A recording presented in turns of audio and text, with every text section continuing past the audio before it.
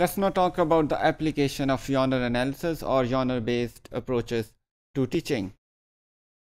Many people argue that genre-based approaches can be applied in teaching successfully because it would not only provide students an access to various forms of writing and language use, rather it would also provide them opportunities to have a first-hand experience of communicative interaction in their first or second language. So genre-based teaching can enhance their communicative abilities.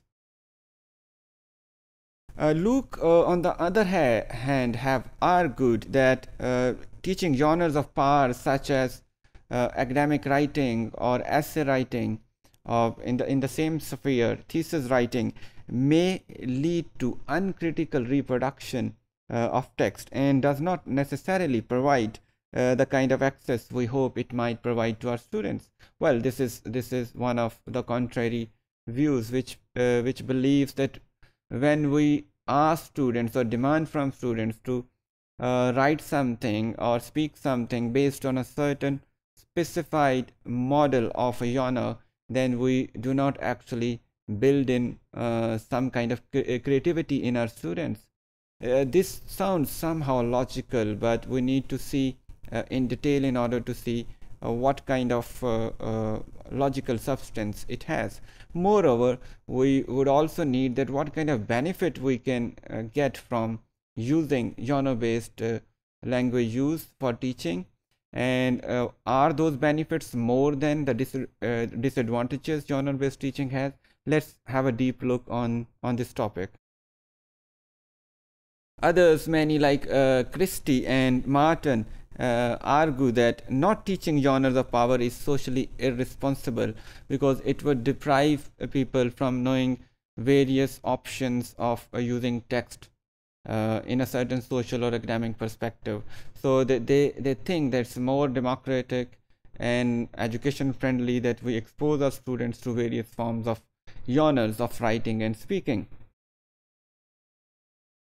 Similarly, some people argue that one thing which should be kept in mind in genre-based teaching, that it may limit student expression as it asks students or expects students to academically behave in a certain way. Teachers equally need to think about how they can help students bring their own individual insights into the process. So whenever you want to teach through genre-based approach, ask or expect your students to work in a particular fashion, but simultaneously also give them the margin to include their own style or their own insights into the writing also, so that they are not restricted or they are not slaves to a certain model. Rather, they can bring forth their own creativity and can improve and learn more quickly. Students should avoid overgeneralization when they are using a genre-based approach.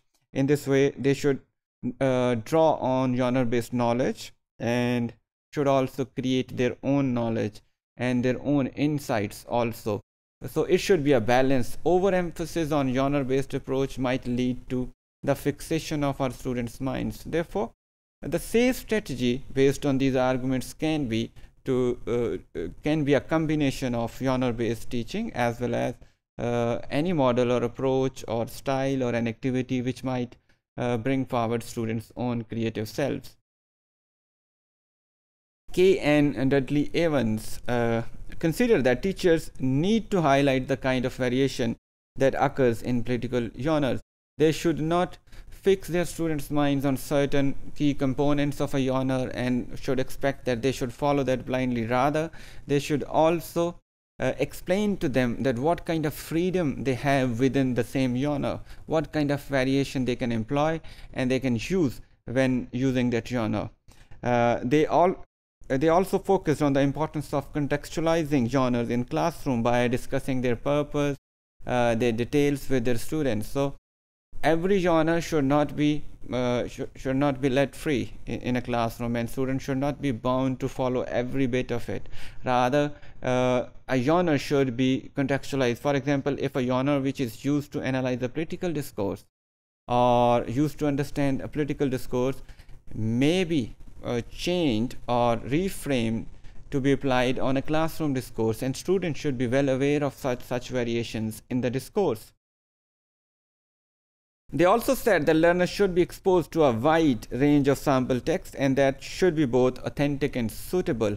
Simultaneously, they also felt that a genre-based approach should be used in combination with other approaches, for example, process and communicative approaches to language learning, so that they do not become slaves to genres. Their abilities are not restricted or limitized because of such overuse of genre-based approach.